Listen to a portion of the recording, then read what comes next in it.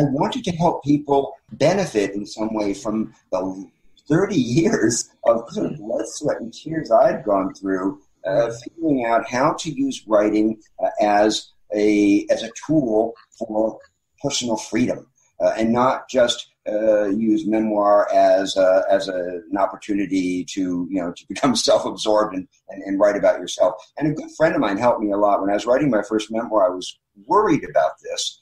And she said, you have to remember one thing. She said, when people read your story, they're not reading about you, they're reading about themselves.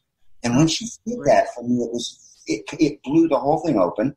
I realized I wasn't writing my story, I was writing one iteration of the human story. And that if I could reveal touch themes and experiences that were common to other people, it didn't need to just be about me. And so that freed me a lot.